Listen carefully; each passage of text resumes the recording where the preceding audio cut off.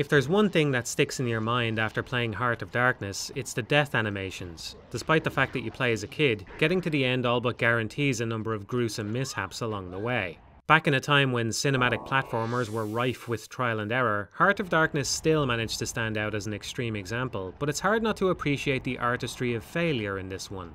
Never before or since has a child been so elaborately animated, being crushed, incinerated, chewed, and my favourite, picked up then snapped like a twig.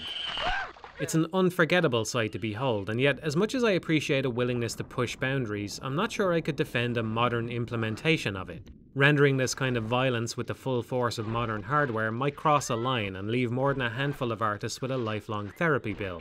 It's the low-resolution, cartoony style which takes enough edge off for it to work, appropriately shocking without being distasteful. In that sense, it's a skillfully executed game which will probably stick with you long after finishing, maybe for the rest of your life. To be fair, while trial and error is a major component of this one, you can also see at least a few attempts to nudge players in the right direction. Like how this lizard hints that you can climb walls, or how you're baited into firing at this piranha plant which reveals an unexpected side effect of your power.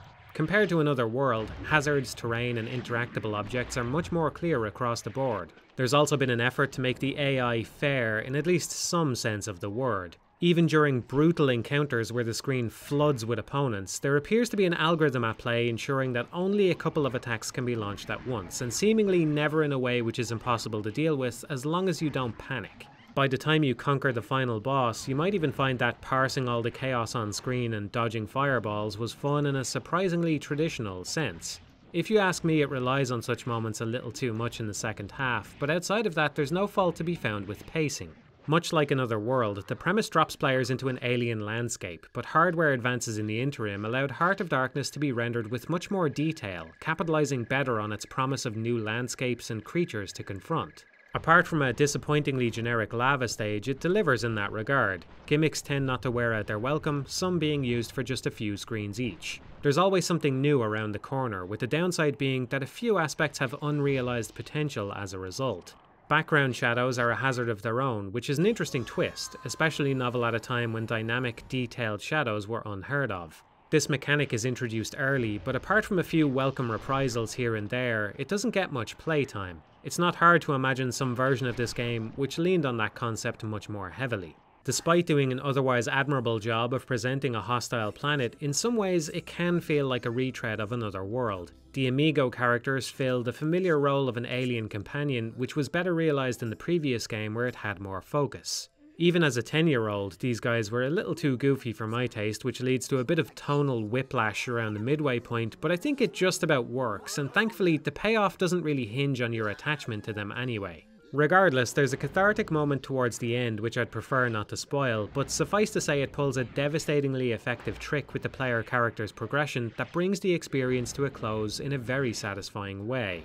It's not as though this kind of payoff could only be achieved through a cinematic platformer, but it's a case where a willingness to go against the grain was backed up by solid execution to great effect. As you'd expect, many of the most memorable sequences are tightly scripted moments where players need to hit their mark and stay in line to achieve the desired result, but even though its artificiality is plain to see, something about the unrelenting challenge really grounds those moments as just another part of a genuine adventure, with some very real ups and downs. In the intervening years, scripted set pieces have become far more common, and although I understand the logic in making such sequences deliberately easy so as not to disrupt the player's immersion with a non-canon death, there is some kind of downside to that approach which Heart of Darkness lacks. It's merciless, and its world feels merciless as a result.